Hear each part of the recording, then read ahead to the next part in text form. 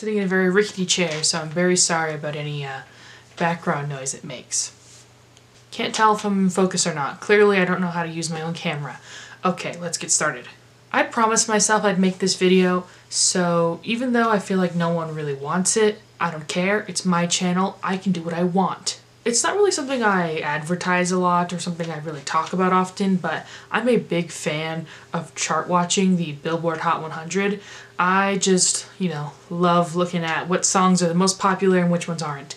And especially because I don't listen to a lot of pop music, or at least recently I haven't been listening to a lot of pop music, it's interesting to find out what music trends are happening, even though I'm not actively aware of them, if that makes sense. So every year when the Billboard Hot 100 year-end list comes out, I listen to all 100 songs and I make my top 10 best and worst hit songs of each year. And I've been doing this for a very long time now, and for a little bit less of that time, but still for a long time, I've been wanting to make a video where I talk about it. They're some of my favorite videos to watch on the internet around the holiday season, and I figured I'm gonna make my own. So even though I mainly talk about TV shows and movies on this channel, I'm gonna talk about music, cause I want to. So yeah, I wasn't planning on making this be the next video on the channel. The next video is supposed to be the Radio Rebel video, which was gonna be a nice transition into me talking about music, but as always, I have a lot more to say and it's taking a longer time to make, so this one should be a little bit faster. So yeah. Originally, I wasn't going to talk about the worst hits of the year just because, I don't know, sometimes I feel bad saying mean things, especially to people who aren't bad, but a lot of the music that I thought was bad this year was mostly offensive on a personal level. So I guess at that point it's well, I don't like this artist in general, so I don't feel bad talking shit about them, I guess.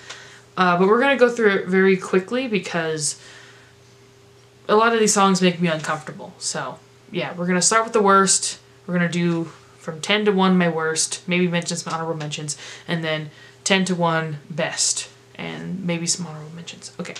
First honorable mention, or I guess I should say dishonorable mention, for the worst list is Die For You by The Weeknd, specifically the version featuring Ariana Grande. Ariana Grande doesn't sound good on this song.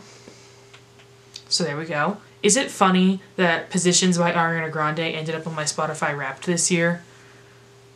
I don't know, after all of the controversies coming out, listening back to that song was wild. Everyone should listen to Positions again, because it kills in modern day context. Anyways, no offense to Ariana, it's not her fault.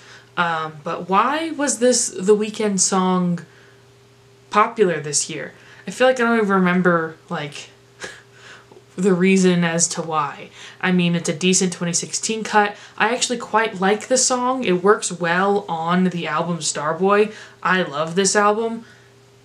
I don't have it with me. I'm back at my dad's house, so I don't have a lot of my CDs with me, sorry. But I like this song in the context of the album, but it just feels unnecessary as a hit. It's not good enough to be number 1 in my opinion, you know what I mean? So even though I like the song, I feel the need to mention it here because what are we doing?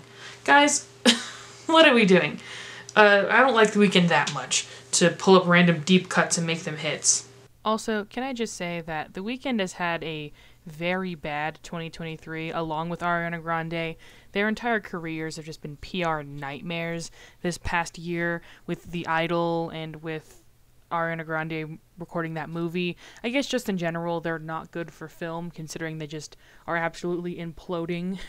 So that's also kind of a reason why. I didn't want to include, their real-life drama, but, I mean, it's hard to avoid. Starboy is probably my favorite The Weeknd album, though, so, there you go, I guess. I don't really have many other dishonorable mentions, so we'll just get into the top 10. Number 10 is I Like You, A Happier Song by Post Malone featuring Doja Cat. Now... Post Malone is going to end up on both lists, which is a very, very interesting thing. Now, I haven't listened to 12 Karat Toothache, but I didn't hear good things about it, so I'm not really interested, sorry. And this song isn't even that bad. I'm not offended by it. I'm just confused, and I don't really like that it exists. Like, I'm sorry. I mean, Post Malone and Doja Cat working together is perfectly fine. I don't think it's weird at all. I just wish the song wasn't shit. The Bad Post Malone album, I'm pretty sure, came out in 2022.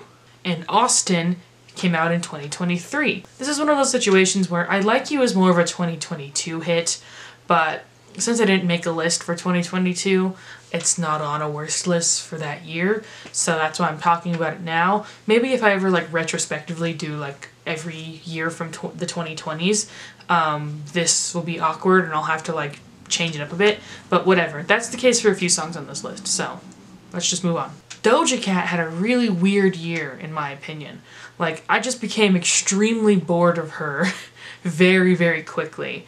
Like, I was shocked at how non-enthused I was by all of the new music that was coming out from her. And maybe this song has something to do with it. I'm almost sure that's the case. So I was actually a fan before she, you know, really hit it big in pop music.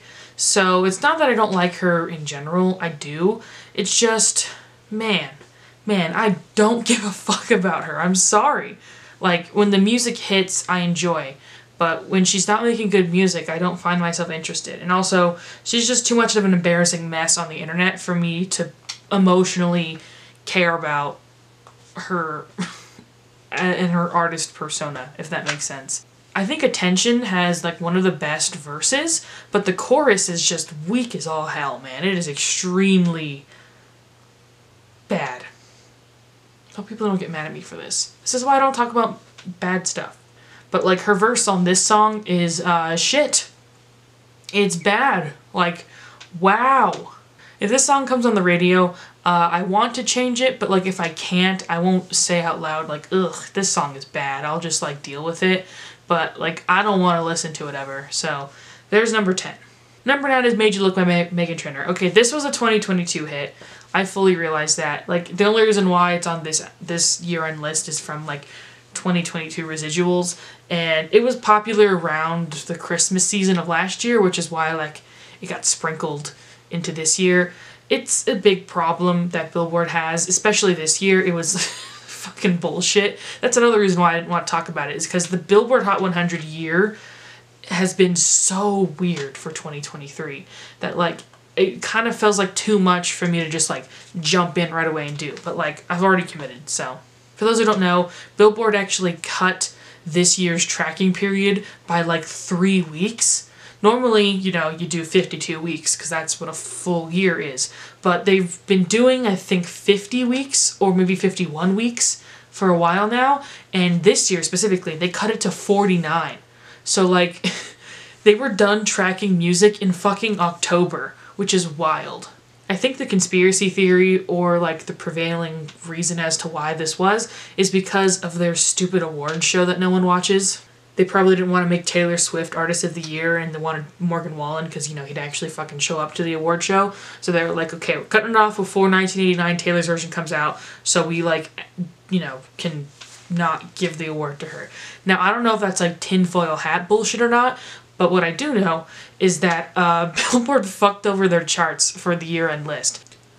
So that's why I'm talking about Made You Look by Meghan Trainor. Again, maybe if I ever do make a worst and best hit songs of 2022, it might also be on that.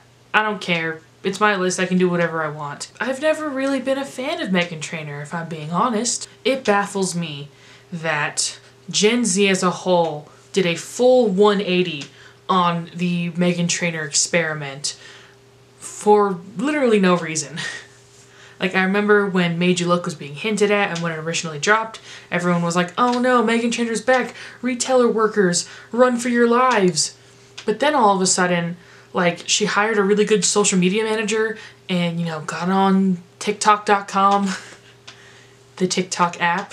And before you know it, she's like the queen of TikTok now, and all the Gen Z kids are like, oh my gosh, she's so cool and quirky. Like, no. I bet she's a perfectly fine person. I'm not here to say that, like, you shouldn't like Meghan Trainor, do whatever you want, but I can't stand any of the songs I've heard from her. And I feel bad about that because she's probably a great person, but God, I can't. It's bad. They're all bad. I'm sorry. I hope Meghan Trainor and Mr. Spy Kid are living a wonderful, happy life together, but Made You Look sounds bad. And it makes me very upset that the people of my generation thought that this cringy millennial garbage was okay to have as a hit in 2022, which is why I'm talking about it now. Let's move on. Next is Under the Influence by Chris Brown. Now,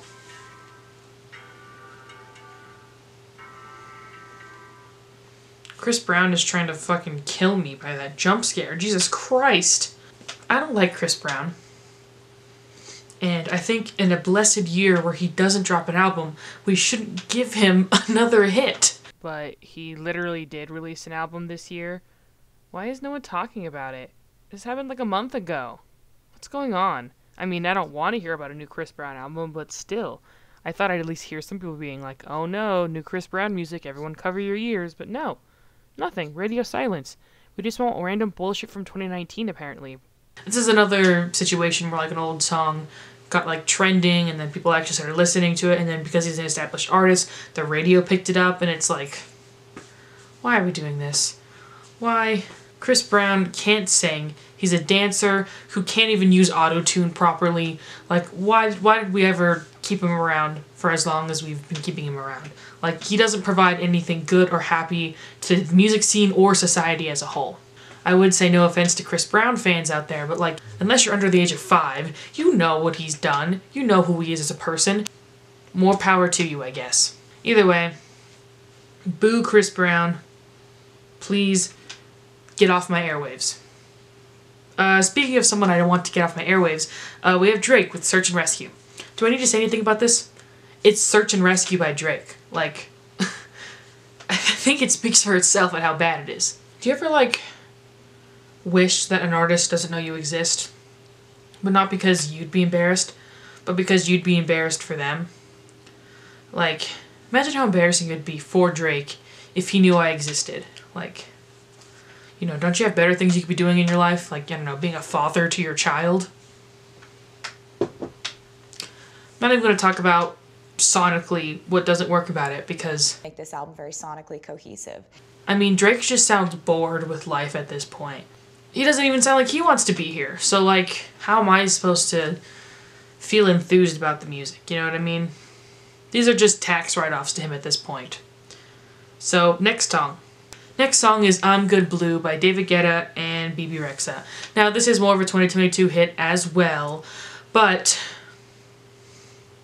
what is David Guetta doing in 2023? What is he doing in the 2020s at all?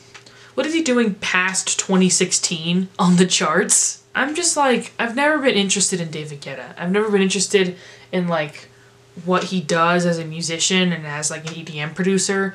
Like, because I don't think he's interested in being a musician. I think he's interested in making money. Although I don't know him well. Maybe he has more artistic integrity than that. But, like, it doesn't come across in the music, that's for sure. And as for BB Rexha, she's never made a good song. She has yet to make a good song, as far as I'm aware. And, like, that makes me feel bad for her, because, like, it's not that I want her to be a bad artist. I don't. I feel like she has a very unique vocal timbre in the sense that, like, it should work for a pop song, but she just doesn't have a good track record. She needs to fire whoever her agent is. She needs to fire her managers and get on a different label or something, because, wow, she has so much potential that is just being wasted with every given year. She's another artist where I'm like, what are you doing here in 2023? Not much. So why are we giving you oxygen to breathe in this pop charts? Is pop music that dead these days? Is country taking over so much that we need to give a shitty David Guetta BB Rexha song the time of day? Guess so. I think it's mainly just the sampling thing. Sampling has been, you know, an issue in the 2020s in general. I actually kind of like it. I like it when, you know, artists I like do it. Which is wrong. I know that's a complete bias that, you know, I shouldn't say out loud. That's like the quiet part. But I mean, come on, that's how we all feel. Sorry, my dog is finding a new place to sleep. He's just, he's over BB Rexha, and so am I. I personally like very obvious sampling, And, you know, it's very common in both hip-hop and pop music. So in that sense, like, I'm fine that it's here. And the fact that, you know, Blue Dabba Dabba Die is the new song sampling should be more talked about as, like, being weird. Like, everyone's just like, ugh, another obvious, you know, old music sample, but it's like, it's the fucking Blue song. Like, you know what I mean? Like, shouldn't we think that's weird? Like, because that's a weird song. And I guess maybe for Gen Z kids, it's just been, like, so permanently etched into, like, pop culture understanding that, like, it doesn't seem weird or abnormal. But, like, that song is fucking weird. And it's really weird that it turned into, like, a hot girl drunk anthem, right? So, yeah, weird song. I would actually, you know, give it points for being, like, ambitiously weird if it wasn't the most generic thing to ever exist. Has TikTok, like, really affected people's listening habits that much that this became a hit, like a top 10 hit? Because, like, I heard it a lot in the background of TikToks. Does that count towards, like, streaming numbers? It shouldn't. I don't think it does. So, like, people, you know, would use the song in their TikToks and then, like, go home and listen to it on Spotify? That doesn't sound real to me. That sounds fake. I know the reason why the radio picked it up is because both artists are, you know, established and, you know, already have, like, record label stakeholders. So, like, in that sense, it's very easy to just throw it on the radio play. And radio is more heavily weighted, or at least equally weighted as streaming, compared to how relevant it is to, like, modern day listening culture. So, like, I can get that, like, the radio, even though this song wasn't really big with people who listen to pop music any given day, because of the radio, it's still, like, you know, a hit. I understand that. And it's just so boring. Like, I'm bored. Normally, I don't like to put music that is just boring on the list, but, like, a lot of my least favorite songs just refuse to bring a reaction out of me. I care more about the artist than I do the song itself. Which is a problem, which is why I'm mentioning it and it gets put on the list. But, like, there's been very little songs that have, like from an aesthetic, sonic level, have offended me. Made a really sonically cohesive album. And except for the next one, which is You Proof by Morgan Wallen. Can't believe this was, like, the year of Wallen. Well, I mean, I can believe it, but, like, why this song, you know? I haven't even listened to that album, because, you know, I like to spend my time wisely. You're not gonna get me to listen to a fucking 30-track country album. I'm sorry, Wallen. You're not gonna get that out of me. I feel bad for the amount of country that's in, like, the top half of the list, because it's not that I don't like country, because I do. And I realize that a lot of people who chart watch don't like to talk about country. They find it very boring, and the few people who do get, like, eye rolls from, like, the younger generations who are like, just talk about the hits. I want to hear your thoughts on the new Dua Lipa track, not on fucking Aldine. Like, we don't care. But 2023 became the year where that was, like, impossible to ignore. Like, all the previous years, I could have ignored country in all of my lists. I could just, you know, not put any on any lists, and most of the time I wouldn't. I actually had a joke where I'd have, like, the arbitrary one country song that would end up on my lists, because I'd be like, I just don't care about popular country right now. The only country I really listen to is from the indie scene, I will be honest. So it's like, I didn't want to talk about it. And I still don't want to talk about it. But, like, 2023 is literally, like, the new millennia of country. It's even bigger than, like, the bro country boom of 2013. So it's like, I have to talk about it. And I don't like that, I dislike more of it than I do like, if that makes sense. Like, God, I don't want to talk about Morgan Wallen. He is just a Pandora's box of misery and despair. And, like, I feel like if I open it, I won't be able to close it back up, you know what I mean? You Proof just sounds bad, so at least I can talk about it in that sense. The beat sounds like it's broken. It sounds like it got shredded by a lawnmower. Like, I don't know what they were thinking. Well, I do know what they were thinking. I do. Which was, you know, gotta get that pop country hip-hop appeal. I never liked when Wallen would mix fucking hip-hop and country influences in. I feel like he always worked much more on the neo-traditional sound, but I also realize that, like, people like hearing trap hi-hats in their country music, which is just not me. And that's another thing, bro country, you know, I don't want to get into bro country right now. This is what I mean. Pandora's box has been fucking opened, and I'm trying my best to close it. But overall, You Proof just, like, it sounds broken, you know? His voice sounds like he's gargling salt water while he's singing. And, like, I don't know why he decided that would be cool or cute or quirky, but it's not working. Also, I should just mention that we're having back-to-back Wallen. I figured we'd just get it out of the way before we get into the top 2 songs. So yeah. Number 4 is Last Night by Morgan Wallen. Now, this actually should be number 1. It should be. But because of, you know, tradition, it's not number 1. Let me just clarify real quick that I recorded this way before Todd in the Shadows dropped his worst hits of 2023 video, but it is coming out after because I am very slow with how I do my editing, so I didn't know what his top songs were going to be, and I didn't know they were going to be the same as mine. I guess we just think very similarly. I don't know. So, yeah, sorry about that, if this is like the same as his video, because his is obviously better than mine, but anyways, yeah, I hate Morgan Wallen. Back to him. Yeah, Last Night by Morgan Wallen just sounds like a bad Maroon 5 song. And it's like, in a blessed year where we don't have a Maroon 5 album come out, why should we put a Maroon 5 song at number 1 and have it be the number 1 song of the year? Last Night being the number 1 song for the year-end list is just like, it makes me upset. Like, it makes me sad. Like, is this the best we got for this year? So much good country music comes out every year, and we're giving fucking Last Night by Mr. Wallen the number 1 spot. And I understand why it's number 1. It's because it's the most generic, most safe-sounding song of his. I agree with all the critics when they say that Morgan Wallen sounds like he's afraid to make any sudden moves. Like he seems like a sad puppy who's been abused too many times, when he's the one who's been inflicting the abuse onto himself. Like, all of his problems are self-made, and even the songs he makes about that don't make me sympathize with him at all. If Adam Levine sung this song, would I like it more? And the answer is yes to that question. And the fact that it is yes scares me so much that it makes this song so close to being number 1. So the fact that it's at number 4 means that there were some bad fucking songs that came out this year, man. So number 3, I'm gonna try not to talk about a lot because it's been like the discourse song of the year, and I can't do it. I can't do it, man.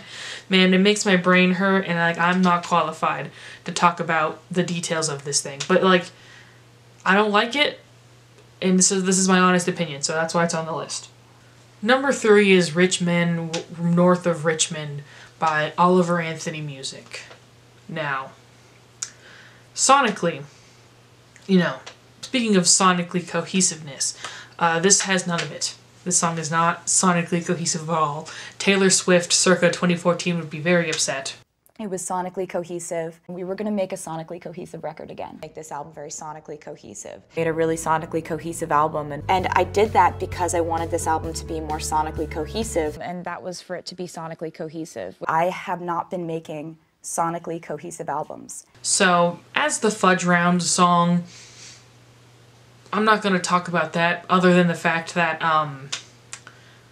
Oliver Anthony thinks he's a lot smarter than he actually is. That's all I'm really going to say on the, you know, lyrical content. He, you know, sounds like a goddamn idiot on this song, and the fact that he's like basically screaming the entire time doesn't make him sound any more intellectually sound. So that's like a big problem. But other than that, well, there actually is no other than that, which is what my main problem is.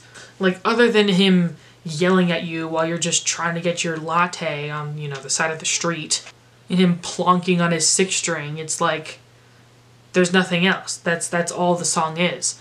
And I understand that a bunch of right-wing nut jobs decided to put it at number 1 because they thought, you know, it would be a good message to send. But it really just made everyone look like goddamn idiots. and I'm just embarrassed for them. I guess the worst year-end list theme for this year is embarrassment. Like I like I want to look away in shame because I feel bad for them. It's like, I can't believe you're fumbling this hard, this loudly, and this publicly. You know what I mean? I know he's never going to get another hit because the people who gave him a hit he doesn't like and has publicly stated so. So, you know, they're not going to throw any more money at him. So I just hope he does that. You know, he fixes his farm, takes care of his dogs, and never graces my ears ever again. Hope you live a good life, Oliver Anthony Music. Number 2 is Rich Flex by Drake featuring 21 Savage. Now, in a better year, this would be number 1. It's kind of like a joke I have with myself that like every year Drake drops music, which is every year because he refuses to retire. Every year there's a Drake song. At least one of them has to be at number 1. And I don't try to do that. Like, I don't hear the new Drake song and go, oh, that's number 1 worst. It just always is the worst sounding song that is popular in my opinion. Again, Drake sounds so comatose in this song that I wouldn't be surprised if he recorded it in his sleep. Like, if 21 Savage, you know, stuck into his room and put the microphone up to his face while he was babbling in his dreams, and that's how this song got created. And I like 21 Savage. I like a lot of his music, and I like how interesting he is with his delivery. So it's so embarrassing to hear Drake try to do the same thing with a song with him on it and fail so miserably. Like, it's clear that this whole deadpan thing, only a select few can do it right, you know what I mean? And and Drake is not one of them, man. He sounds bad. It doesn't help that the beat sounds like a bag of frozen peas that is melted on the countertop, just like this wet, gushy mush. Like, why would I ever want to spend my time listening to Drake rap over a bad beat? I feel like that sentence could be said for literally every year he's released music since like 2012. So, please stop making music, Drake, because apparently no matter what you release, people are gonna shoot it to the top 10. So if you just stop releasing music, then you can put me out of my misery. If there's one thing you can do for society, I hope it's that. Now it's time for number 1. Who's the number 1 worst song of the year, everybody? Who's gonna guess? It's Try That in a Small Town by Jason Aldean. I just can't believe a lynching anthem was number 1 for 1 week in America. And with that, we're moving on swiftly. We're not talking about it anymore. So as for the best of the year, there are quite a lot of songs that I actually do like from this year. That's what I meant when I said that like the worst list was hard to pick. Even though this year was like a boring drip of a year for music, there were still a lot of songs that I liked, so at least that's good. I feel bad that there's not as much of a representation of country on this list, considering this was like the year of country. I feel like there should be more. Because I definitely didn't think that, you know, all the country songs that came out this year were bad. I definitely didn't think that. It's just that the ones that were popular were the ones that I wasn't a fan of. The most roundabout way of saying country music was big this year, but I just didn't like most of it. Maybe I'll make a video where I talk about country music that I like, just to balance out the unevenness. So here's some honorable mentions. I quite like Flowers by Miley Cyrus. In general, I think it's very interesting that Miley Cyrus like got another hit this year, and like her album was big.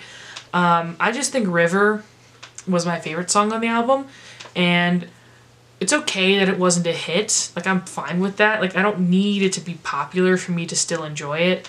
It's just, Flowers probably could have made the top 10 in a different year, but this year it didn't. Also, none of the songs from the Barbie album were on this list proper, which is weird because I was almost certain that Barbie World was gonna be on the top 10 because I actually quite like that song. I wasn't expecting all of the critics to hate it, or at least just like not care about it. I thought maybe people would be like excited about, you know, another Nicki Minaj Ice Spice collab. People might be getting sick of Ice Spice. I'm not sure if people don't like her anymore or if she's overexposed. I think she's at just the right amount of exposure to where it's like, if she doesn't drop an album proper within like a few months, I could see her not doing good career-wise. I just think we were all surprised how much industry push she got like almost immediately, you know what I mean? But good for her. Good for her. So yeah, Barbie World should be on this list, but it's not. Same thing with What Was I Made For by Billie Eilish. I don't like how this, like, very recently has been turned into, like, sad song background music. Like, at this point, it's becoming, like, Angel by Sarah McLachlan to me, where it's, like, it's a little bit overused that I'm starting to think of it, like, as a meme song. And that makes me feel bad because, like, it is a quite touching, good song. I feel like if Billie Eilish just doesn't start doing, like, full-on Americana acoustic stuff, then, like, I'm just gonna be bored with this, like, quiet piano shit that she's doing.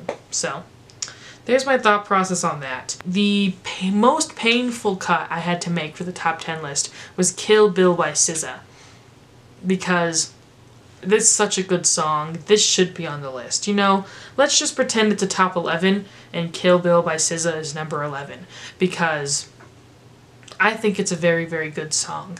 I'm surprised at how short it is and how that doesn't bother me. A lot of these songs that are like short because of TikTok have like they feel half finished, like they feel like drafts. That's how I felt about that current Taylor Swift song from 1989 TV that like is really popular, Now That We Don't Talk. I like that song. I think it's a really good song. I just don't like that it's clearly like a draft. I thought all of these songs she was pulling out of the vault were like songs that she was finishing and not just like recording for the first time and then putting out there and not bothering to make it a full song.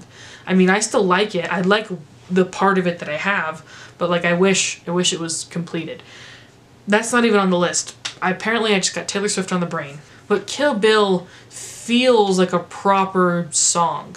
It has all the parts it needs to. It doesn't have too much, it doesn't have too little, and that's what makes it so genius. It's the perfect 2020s sounding song. And I think SOS is like one of the defining albums of this decade so far. I know we're only like literally 3 years into it, but still. Good stuff. I know some people were saying, and I felt this at first when I heard the song, that the chorus was very obviously like TikTok clickbait. Like, oh, people are gonna love making videos with this chorus. But I think the idea is quirky and cute enough for edgy teenagers to latch onto, but also developed enough, like, emotionally to work as an actual concept for a song.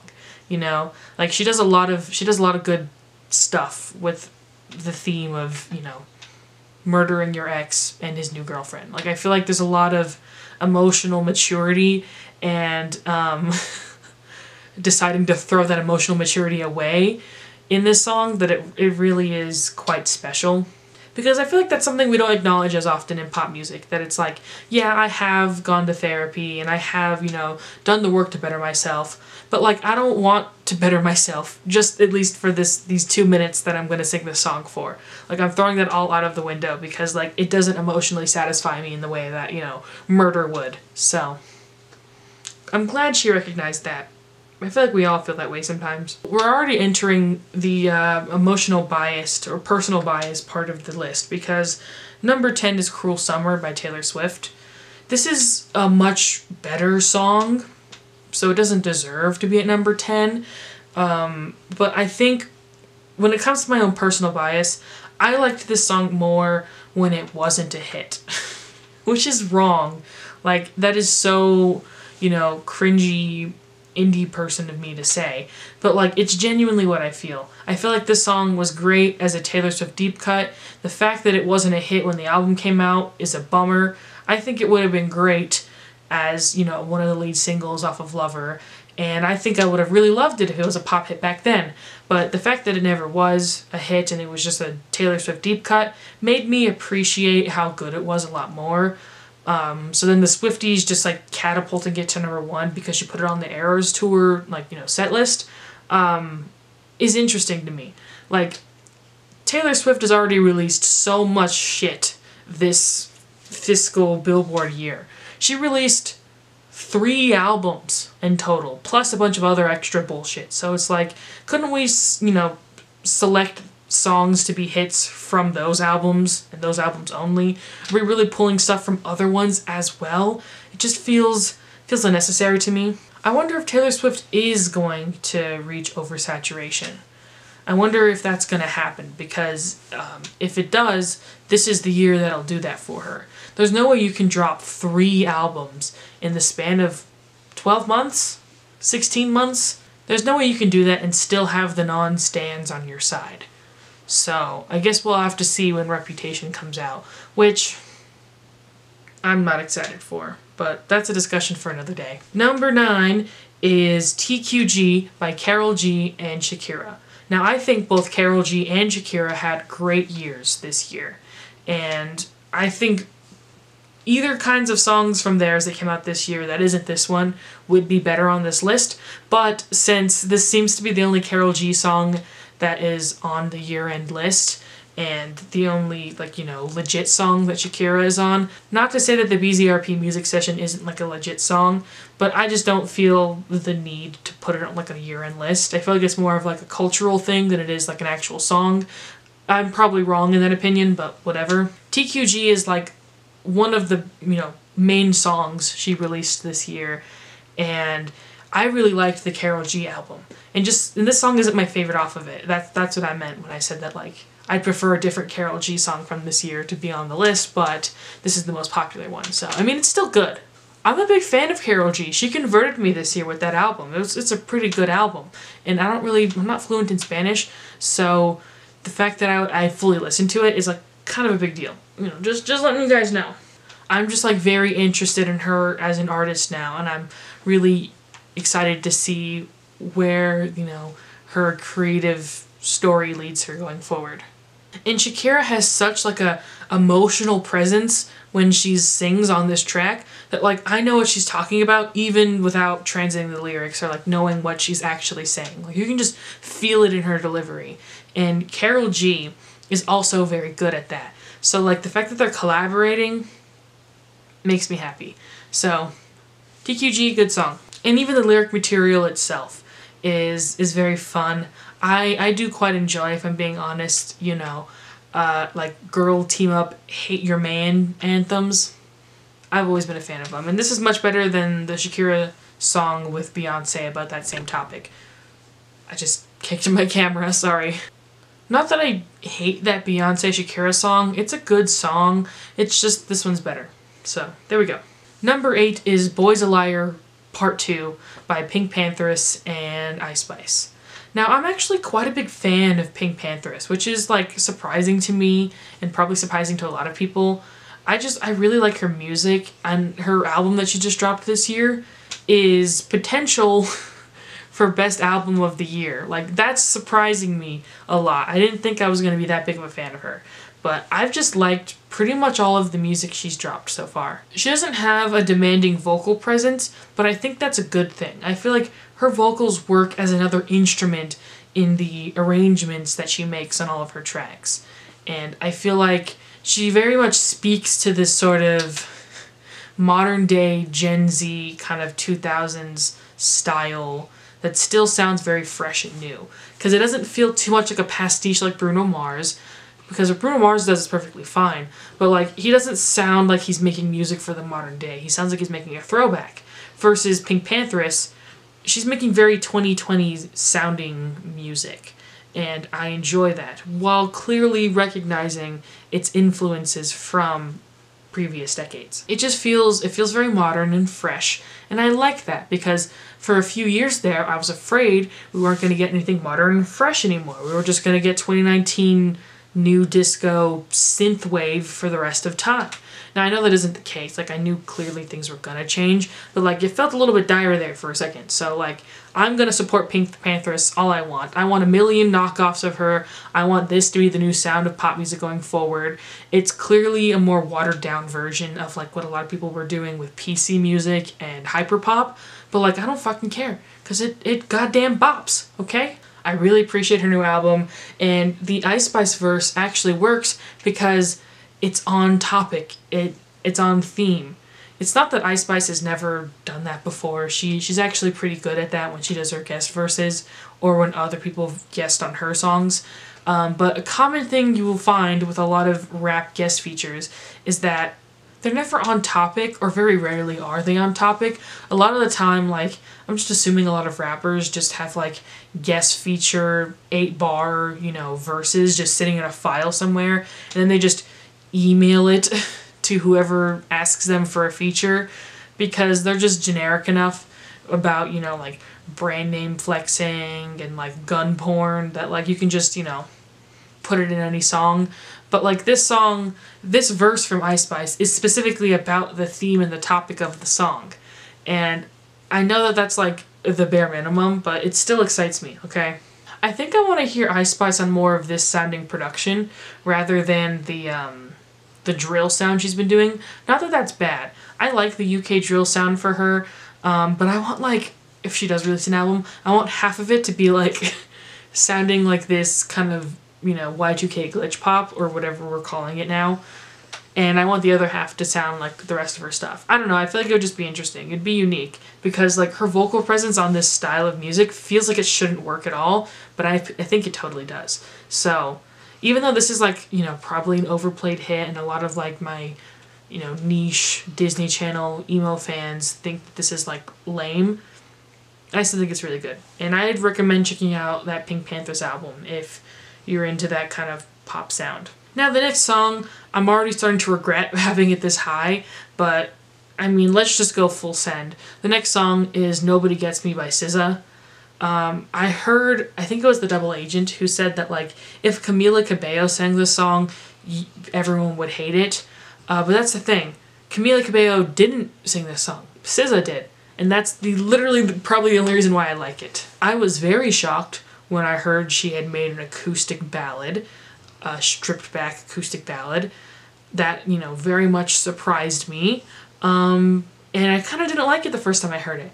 But as I sat down and actually kept listening to it on my own, I realized, wow, this is a very unique and special song in a different way than a lot of SZA songs are unique. I'm pretty sure the melody is in a major key, which is what makes it interesting, because it's quite a dire track. Also, both Lana Del Rey and SZA have this wonderful ability to, like, croon these extremely, like, you know, time-specific lines and have it still not sound really weird or embarrassing. Like, when Lana Del Rey bashes crypto dudes in, like, her very soft kind of, like, throwback cooing, it sounds like it should be really bad, but I think it's very charming. And it's the same thing for SZA in her very, very R&B tinged vocal delivery when she's delivering shit like "Got Me Butt Naked at the MGM." Like, that's wonderful. That's a once-in-a-lifetime moment right there in history. You're never going to get something like that ever again.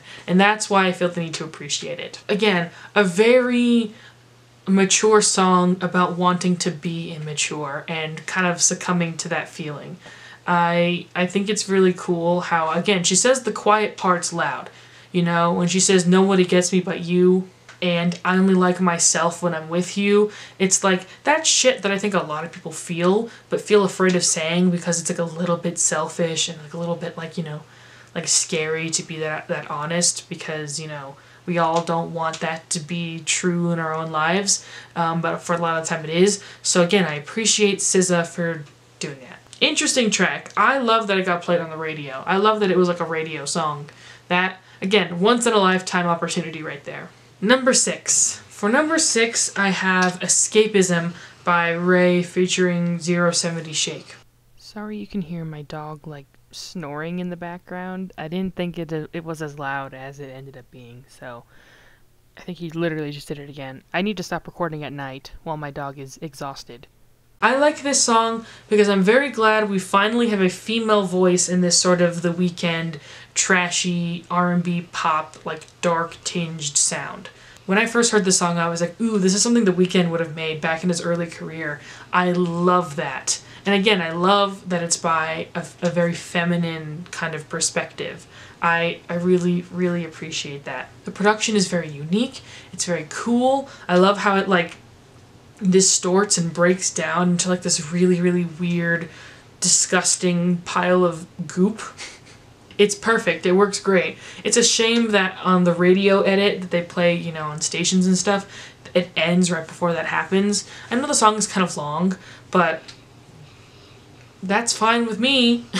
They were completely fine with playing 4-minute long songs back in the day. Why is it all of a sudden a problem now? Play the TikTok sped up version to make it shorter. I don't care. Again, another song of giving into your worst self and just like, you know, doing all the bad decisions. I don't know why I'm relating to that too much this year. Is that something I need to emotionally dig into? Because I didn't think that was going to be as common as it is. But yeah, the idea of getting dumped and immediately just like going to the club and being like, okay, time to go back to my old ways is very charming to me. I feel like the assholery and the complete realization that you're being an asshole is fun. And again, it works really, really well for this kind of production, which I think is the star of the show, really. It makes me concerned if Ray is ever going to get another hit. I have a feeling she won't. She might be a one-hit wonder kind of situation. Unless she, like, you know, starts kind of developing this sound of hers. Actually, I would prefer it if she just did the same trajectory that The Weeknd did. You know, make this really dark club anthem, you know, I'm the bad guy kind of fucking music, and then go into that, like, very nostalgia tinged like, synth area, kind of like Starboy, and work with, like, a famous producer from, like, a while back. Like, what if Ray made a song with Timbaland? So, yeah, I hope to hear more from Ray. I'm afraid we might not, but I want to be proven wrong, so great song. So remember when I said that Post Malone was going to be on both lists? Now's that time. Number 5 is Chemical by Post Malone. Does my hat look cool? Do you guys like my hat? Wait, you can't even see it in the shot. Oh, it's not standing up. That's the best we're going to get it. I thought I'd wear it since this is going to be coming out around Christmas time. Merry Christmas, everybody. So it's been, I would say it's the next day, but it's actually been a few days, and I'm recording the final of this video. I think my dog wants to come in. So now he's just going to be awkwardly watching me while I film. Should I get a little shot of him? So here you are, and here he is. He ripped up the bed sheet, so, not ripped up, he just pulled it off the corner when he hopped on, because he's just that thick a boy. So, there you go. So where were we? We were talking about Post Malone. Right. Oh, I forgot how squeaky this chair is. So I've actually said this a few times about Post Malone. Probably not like on this channel, but it's just like a general opinion that I have, which is that he's making the kind of music that Ed Sheeran should be making, and also is like a representation of like the no longer popular artists who make pop music still. Like, I don't know if anyone's heard that Niall Horan album. I forget what it's called, but it was really good. Like, it was a good album, and I really enjoyed it, and like all the critics loved it, but it was like the first Niall Horan album to not do all that well, at least in America. And then same thing with 5 Seconds of Summer. When I listened to Chemical by Post Malone, which is the number 5 song on here, by the way. Did I say that already? This Post Malone song just like, it sounds a lot like 5 Sauce 5. It makes me wonder if, like, you know, he was giving it a listen while he made this album. I mean, I'm not gonna be presumptuous and say that, but it's just a thought. When 5 Sauce were being interviewed at that festival they were at in October, they were like, oh, they asked them what artist would you like to collaborate with, and they said Post Malone, and I want to see it too, because if this is the kind of sound that Post Malone is on right now, then I'm into it. I really do think that Chemical was a very interesting and unique, good song by Post Malone. The reason why it's like right in the middle of the list is because while I do really like this song, and in the very fleeting moments I have heard it, I really enjoy it, but I haven't actually like listened to it a lot. Like, I didn't add it to any playlists or anything, which is probably one of the main reasons why it's not like higher up, but it should be higher up. So number 5, I figured just right in the middle because I like it a lot, but I haven't listened to it a lot. So there we go. I can't wait to hear what Post Malone does next. I'm just very, very interested to see what he does next. He hasn't really done rap, has he? He's not really a rapper anymore. Y'all remember Stoney? Because I do. I remember everything. Number 4 is I Remember Everything by Zach Bryan featuring Casey Musgraves. I'm really glad that a country song is this high up on the list. My sort of niche opinion on this song is that I was surprised to see how big it was on streaming, because I just immediately associate streaming with like young people. I think I ranted about that earlier in this video, but I was surprised to see that this was so big on streaming and that the radio just like wasn't picking it up. And so I was like, oh okay, Zach Bryan must be like hip with the kids. That's quite cool, that's interesting, I like that. Again, another artist doing what Ed Sheeran is supposed to be doing. Like when I was, you know, a young little blossoming emo kid, I remember everyone loved Ed Sheeran. People loved him. They thought he was the best. And then Multiply broke his brain or something, because now all he makes is shitty, watered down, disgusting pop music. Like, people my age hate Ed Sheeran now. Like, as soon as I say Ed Sheeran, are like, oh yeah, this is an Ed Sheeran song. They go, ew. Like, no, I don't want to listen to Ed Sheeran. But it's like, he used to make good music. This is the kind of stuff he used to be making. Why? What happened to him? Used to be good, man. But I'm glad that Zach Bryan is here too. Okay. Awesome. I was saying that I'm glad Zach Bryan is here to change that for us. What I was saying is that I think Zach Bryan being here to fill in that void is much better than keeping Ed Sheeran around. We don't need him anymore.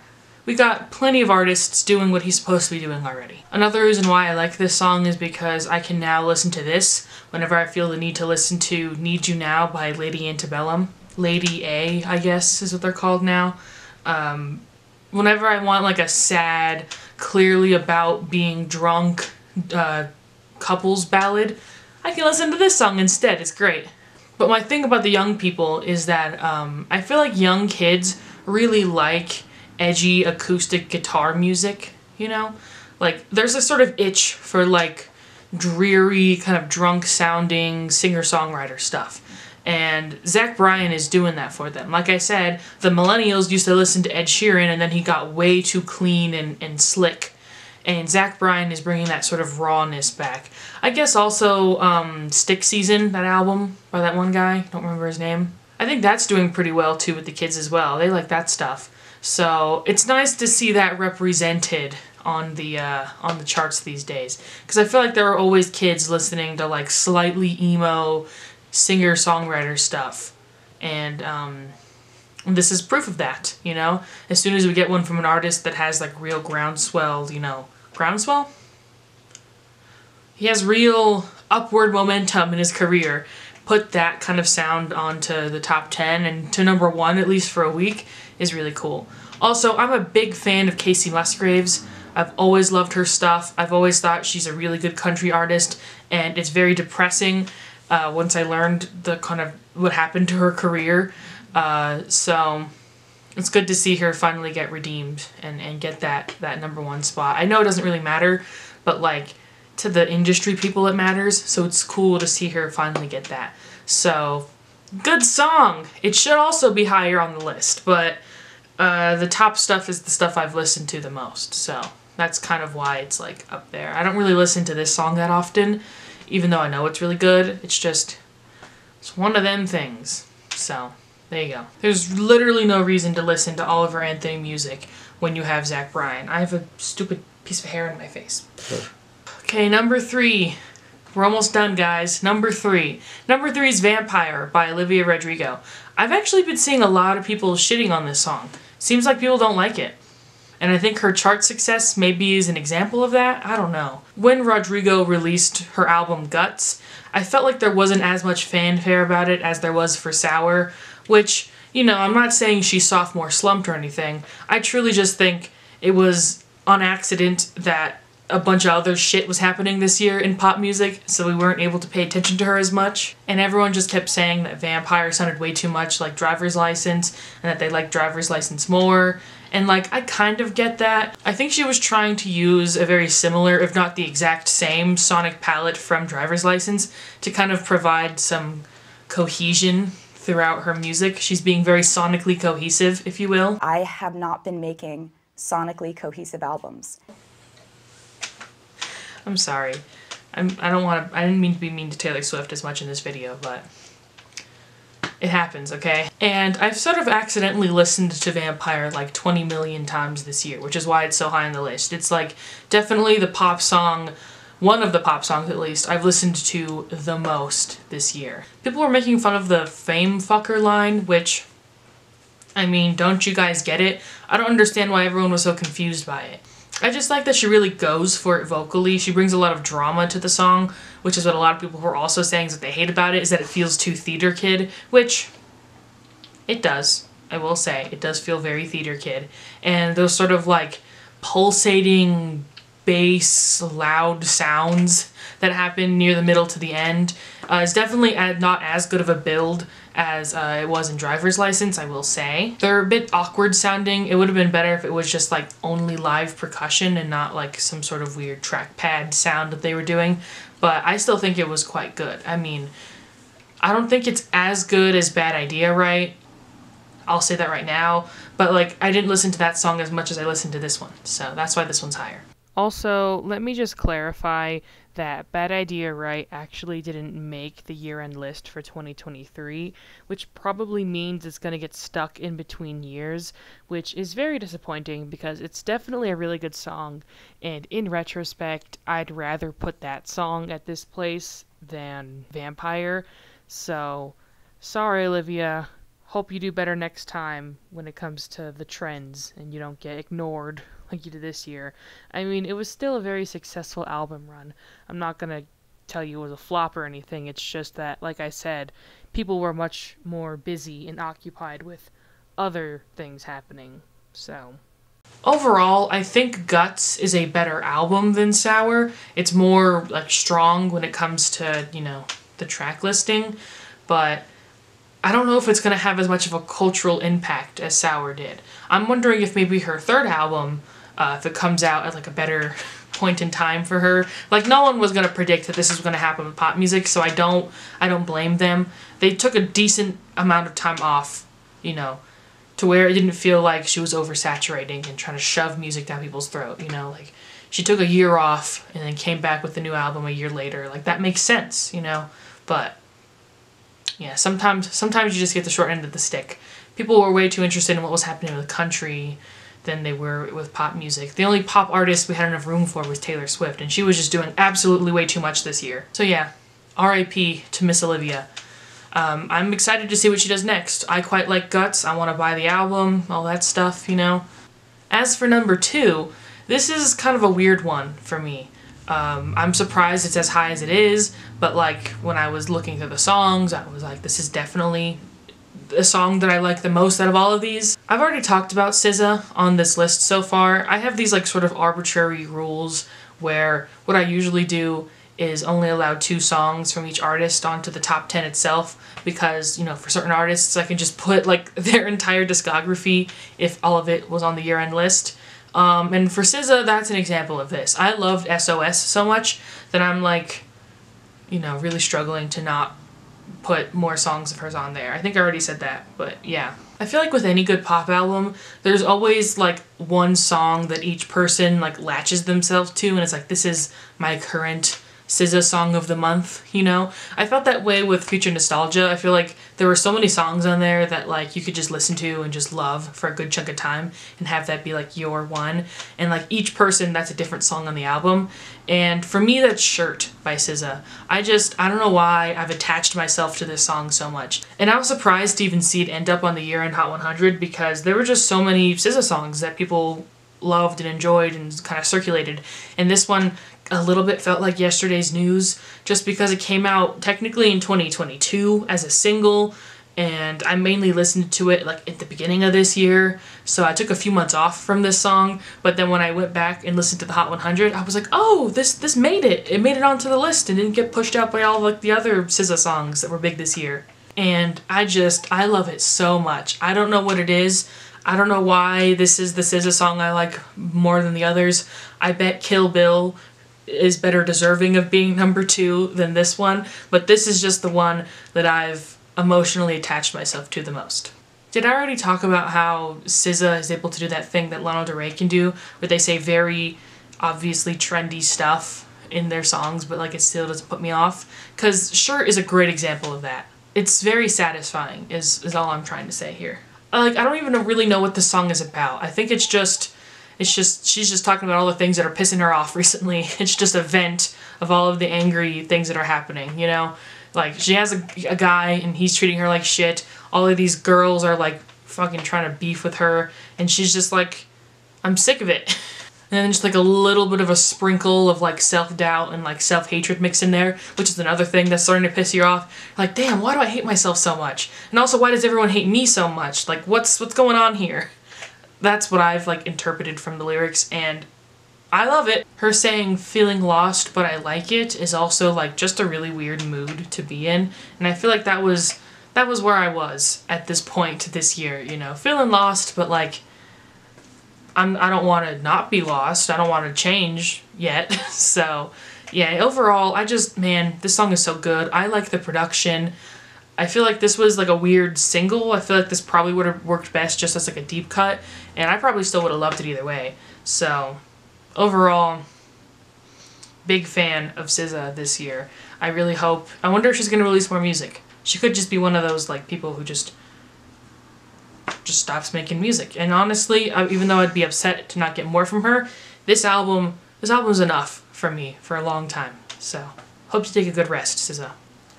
Do I like it more than Control though? I don't know. I don't know if I like it more than Control. That's a hard question. They're two great different albums. You know, it's kind of like with Kendrick, where it's like obviously To Pimp a Butterfly is his best album, right? Like everyone says that, but like I listen to Damn more often. So I think I like Damn more than I like To Pimp a Butterfly. But that's like, that feels wrong to say because like To Pimp a Butterfly is like obviously better. I don't know. It's a complicated feeling I have, and that's how I feel about SZA's two biggest albums. So there you go. We're at number 1, guys. What's gonna be number 1? What's gonna be number 1 for me? Does anyone have any guesses? You want to leave them in the comments below? I kind of hate it when YouTubers say that. Like, oh, guess what the next thing I'm about to say in the comments below. It's like I can just hit the little forward button, the little key, and just find out. I'm not gonna fucking leave a comment, because then everyone who reads the comments might have already seen it, and they're like, what the fuck does this mean? We already know what their number 1 is. Why did you leave your suggestion in the comments below? So I don't know why I said that. Just think it in your head, and leave a comment about whatever you want. I sound like a rambling fool, like a raving nutter. That doesn't sound cool in my American accent. I'm sorry, Bindi Irwin. I never thought of playing Sundrop as a raving nutter. So, number 1 is Calm Down by Rima, featuring Selena Gomez. Are we surprised? Is that like shocking for everyone to hear? I'm such a Selena Gomez stan that like, I feel like that was predictable on my part. So here's the thing about this song. I don't know much about Afrobeat, and I heard this is a good introduction into that genre of music, and that it's not like all the genre has to offer, but I do find it quite nice that Afrobeat is like having its moment in time now with pop music. I really hope with 2024 it like actually blossoms. I don't want it to be like Jersey Club, where it's like only 2 artists basically get a hit, and then like, it just kind of goes away. Unless Jersey Beat is about to have like a huge 2024, who knows. But considering pop music was so weird in 2023 and country really dominated, I really hope that like Afrobeat, you know, comes into its own and becomes really popular in America, because if it all sounds like this, then like, you know, I would not be upset to hear that on the radio all the time, because it's really good so far. That and the song Water, which, you know, I should have mentioned, I feel like it's going to be more of a hit in 2024 than it is now. I like the song Water by Tyla. The only thing is I just don't like the phrase, make me water. Right now, let's talk about Selena Gomez, guys. I know she's only featured on this song, and it's not really her song, but like, I have so many opinions on Selena Gomez, so I'm just gonna rant about her for a second. Everyone's always called her just like the most boring artist to ever exist, and that like all of her songs are bad and boring, but like I feel like that's not a fair assessment. I mean, yes, I do agree her stuff when she was in the scene was a lot better. Not to say that, you know, the stuff she does now is bad. She's clearly a very talented artist. I just feel like people always put her in weird stuff, or like she doesn't make music that's best for her talent. if that makes sense. I think her EP that she released either last year or the year before was really good. She sounds amazing when she sings in Spanish, and that kind of production worked perfectly for her vocals. I feel like she's one of those artists where the production needs to fit with her. I agree that like she just can't do any kind of style of music like some other artists can. Like Gaga, she can do any style of music. She can do a jazz cut if she wants, and then she can do her whole pop thing. But like Selena Gomez has to be in a very specific kind of sound for her to work for most people. That's why I don't hate Back to You as much as so many other people hate. Like I remember seeing people be like, this is one of the worst songs ever. Back to You is bad. We hate Selena Gomez right now. And I'm like, what was so wrong with that song? I kind of liked it when she got a little bit weird with Fetish and Bad Liar. Yeah, that song was slamming. Like that was great. I feel like she should do some more weird stuff like that, you know? And then she's done some really good stuff on some featuring songs like this one. She sounds amazing on this kind of light, airy, summery kind of beat. There's a reason why this song was so big in the summer. I would call this the song of the summer. Even though we don't really have those anymore in modern day pop music world, I would still call this song of the summer because it was just delicious. She sounds amazing on this track. I feel like her kind of light, breathy vocals are amazing, and she should do it more often. I didn't really like Single Soon because of that. She just feels like she's trying to do a Taylor Swift thing, and she can't do Taylor Swift. But also Taylor Swift can't do Selena Gomez, so, you know. There's some proof there. They're very different artists when it comes to the kind of music that sounds the best when they make it, you know? Taylor Swift couldn't even do Reputation, and she did Reputation. But like I would argue that I don't think anyone could do Reputation because it just sounds that dog shit. I was talking about Remo though. I think Remo's a great artist. I actually liked seeing him featured on that Pink Panthers album. He sounded interesting on there. He sounded a lot like Travis Scott, which if he's gonna do that in other songs, like, I mean, I guess that's fine. Like, I'm not mad. Like, I'd rather him replace Travis Scott, because, like, I don't think we need him anymore in our lives, you know? Let's just get Rima in there instead. This is the year where, like, all of the, like, late 2010s artists are, like, starting to get cycled out. Like, we're refreshing them for a new class of artists, and I like that. I like that we're moving on. We're moving forward. And hopefully we can leave some other artists in the past, you know? Like, Travis Scott doesn't need to exist post-2020 or... You know what I mean? Like, let's just move forward with music. And if Rima is going to be like a new star, I'm excited to see it. Because I really like this song. And this was his song originally, so... He did a very good job. I really hope he's not a one-hit wonder is what I'm trying to say. So yeah, there's my top 10. I finally did it. I actually did it, guys. I was not expecting to get this done, if I'm being honest. I had been putting this off for so many years, actually doing this video. And like I said, I'm not expecting anyone to find it, like, cool or amazing. This is more for me. Hopefully, a podcast episode will be coming out in a few days. It depends on when I drop this. Hopefully, I can get this out before Christmas, and then the podcast episode will be out on Christmas Day. If I don't get this out before Christmas, then boy, do I look stupid wearing this hat. And the podcast episode will already be out. So, December, I was hoping to get more stuff out, because this is, like, the big AdSense year, but, like, my channel isn't monetized yet, so I guess that doesn't really matter. But I just figured YouTube might put more eyes on my stuff during this month, but I've just been busy in general. I thought now that I'm on break away from school and I'm back in my childhood home that I would have some time, but no, I have no time. I'm just busy as fuck, as always, so I'm so glad I got to make this. Thank you for watching. Check out the Spotify playlists with all the songs I mentioned in it. I think I'll put it in the description at the end of the video. I don't know if anyone actually checks out those Spotify codes I put at the end of my videos. I just kind of do it for fun. Just cuz. So yeah, that's about it. Let me know what your favorite hit songs of the year were. They don't have to be on the Billboard Hot 100. If I wasn't so goddamn lazy, I'd also include any song that was in the top 40. But that just adds a lot of more songs than just 100 to the list, and that's hard for me to do. So if someone were to make like a playlist of every top 40 song of each year, it would be more easy for me, but yeah. That's all. Let me know what your favorite hit songs of the year were, or just your favorite songs that came out in 2023. I'd like to know that. The Taylor Swift re-recorded songs don't count. Okay, that's my personal opinion. If the song came out when it did.